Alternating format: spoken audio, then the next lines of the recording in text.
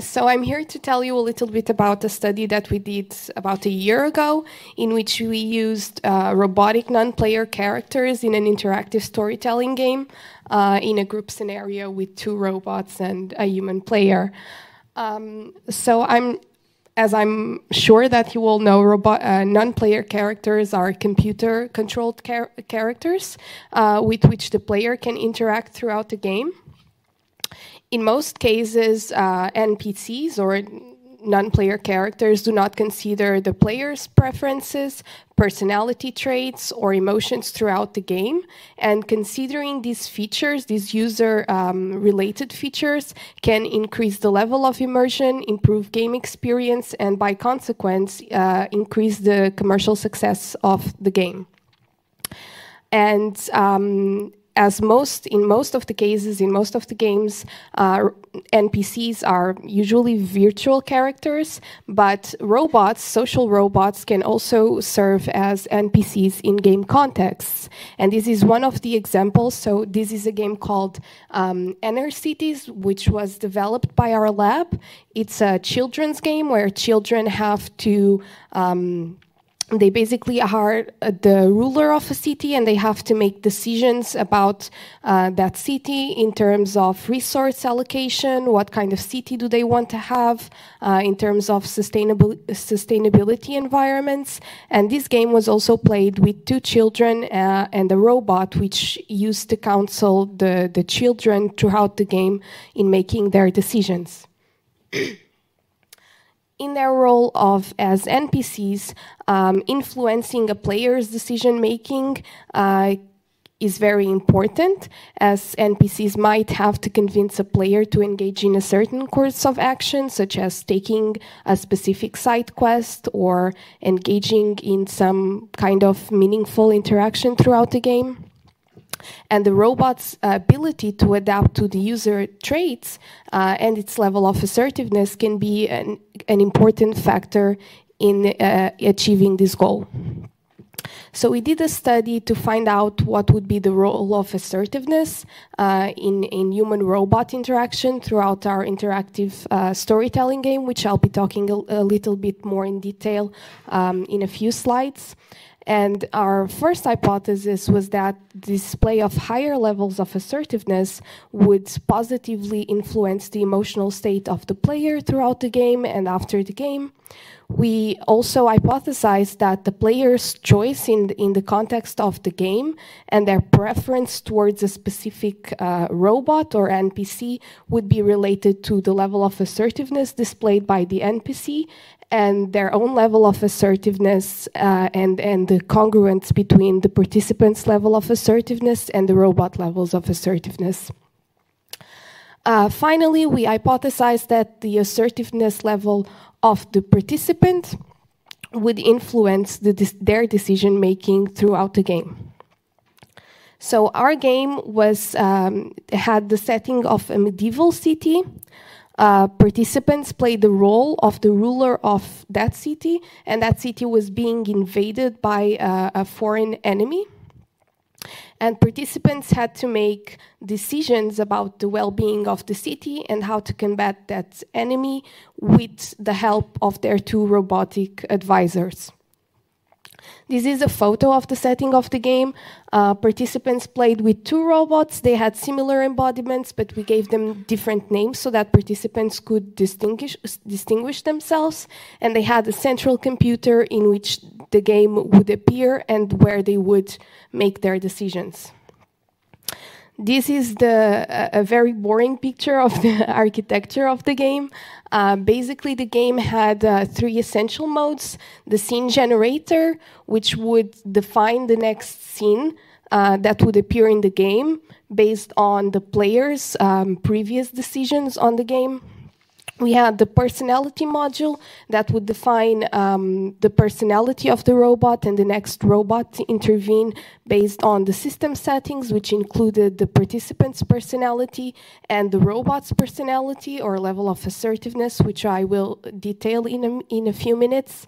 And I'm sorry. Here is our manipulation. It was pre-validated in a previous study. We manipulated factors related to the pitch, the rate of the speech, the posture of the robot, and the gaze of the robot. And as I said, we used Emmy's robots. You can see here an image of the same robot displaying different facial emotions that were used throughout the game to emphasize the verbal utterances of the robot. In terms of our procedure, in the pre-test, we obviously gave participants an informed consent. We measured their personality that we then used as a setting throughout the game using MBTI. We measured their emotional state using Penna's questionnaire, and we measured their general perception of robots using the Godspeed questionnaire. We also asked participants to measure their own level of assertiveness in general everyday situations, and then we asked them a few sociodemographic questions. After the game, and the game took about 40 minutes, we measured participants' emotional state after the game. We then again measured their level of assertiveness throughout the game. We measured again their perception of robots and their emotional state, as well as their level of assertiveness. So overall, we collected information regarding 1,220 decision points. We had about 64 participants. The number of decision points per participant was variable according to the structure of the game and the type of decision that participants made.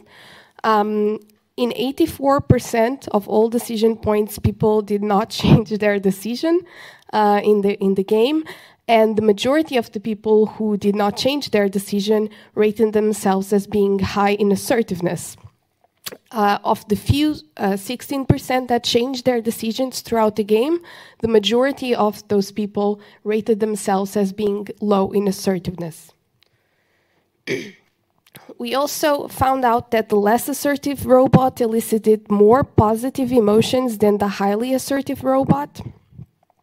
We figured out, we didn't find out any difference between different levels of assertiveness, so high and low, but we did find a difference when comparing both assertive robots and the robot in the control condition, which displayed a neutral combination of traits.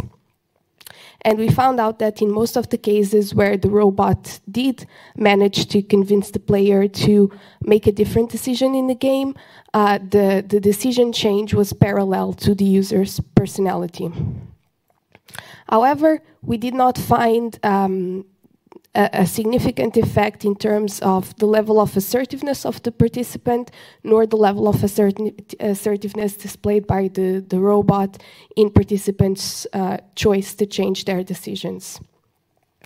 We speculate that in terms of the lack of affecting negative emotions, that might have to do with the floor effect, as negative emotions, the negative emotions reported were overall very low, below the middle point of the scale.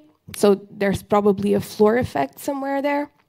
And we also found out that participants interacting with robots displaying different levels of assertiveness change their decisions more often than participants in the control conditions. So although assertiveness might not have a role in decision change, the display of personality by the NPC certainly does.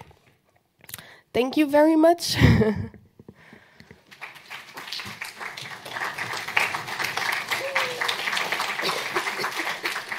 Okay, we have plenty of time for questions. Hi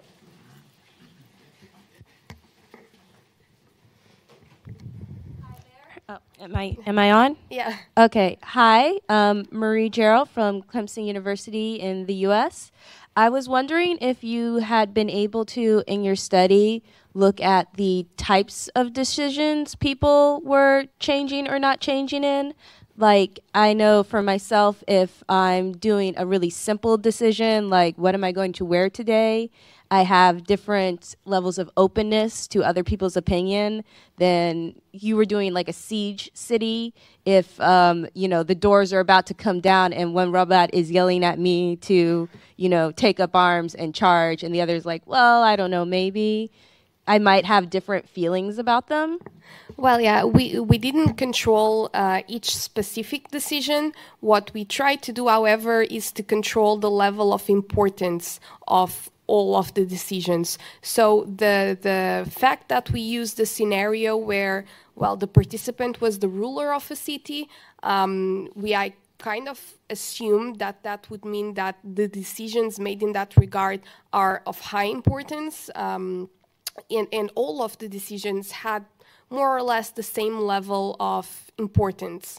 So we used binary choices. The participant had to choose between A and B, and all of the choices were vital to some aspect of that city well-beings, or the enemies being thrown away. Yeah. So you were looking specifically at highly important yes. situations and questions only. Yes. Okay, yes. Thank you. You're welcome. Any other questions?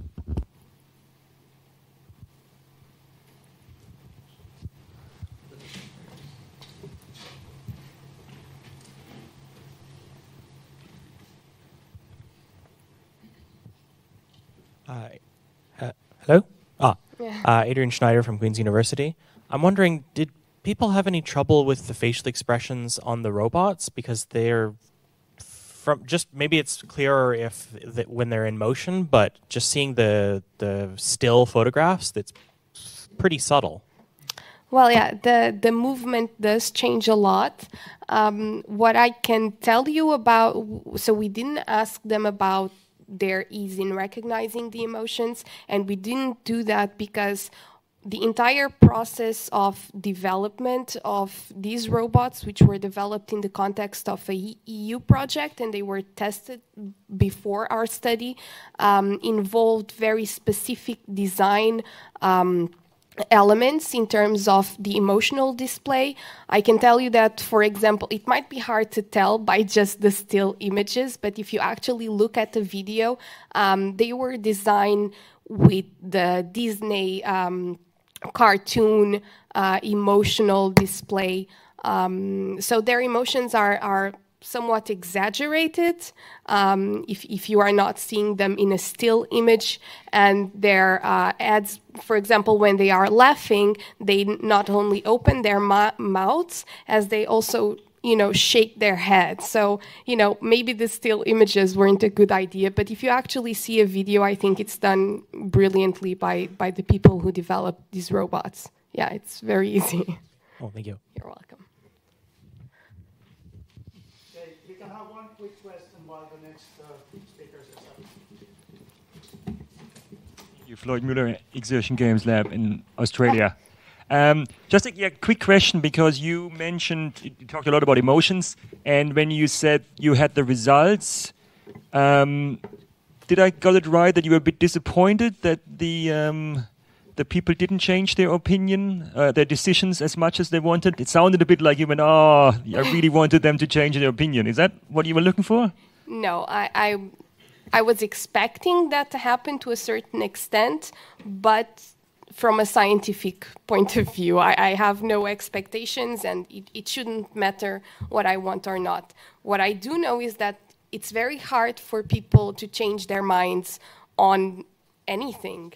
More so in issues that are considered serious or important, as we attempted that our decisions would be considered by participants has. So we purposely put participants in a place where they had to make hard choices, important choices, and it's very hard for people to change their minds on those type of choices. I think, as the first person who asked me the question was saying, it's one thing if you're asking a robot, well, what should I wear today? And maybe you're more open to its suggestions. It's another thing to ask well, yeah, my city is being invaded. What can I do to save it? Those are very different types of choices, but they are the kind of choices that you would see in games, right? In games, usually the choices are very high stakes in the context of the game, obviously.